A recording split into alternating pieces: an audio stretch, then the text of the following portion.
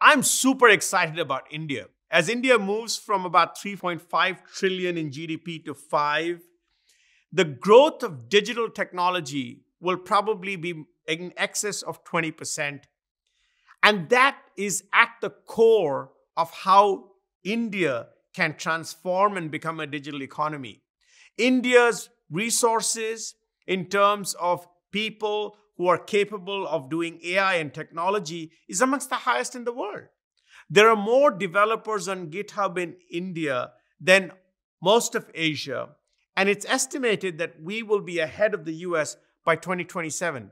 Equally, AI projects in India on GitHub form 1/4 of the total number of AI projects done worldwide.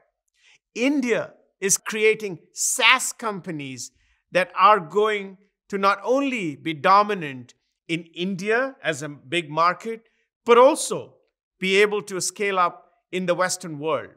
So overall, because we have sometimes skipped generations of technology, our low-tech debt in India will help Indian companies become more competitive and scale.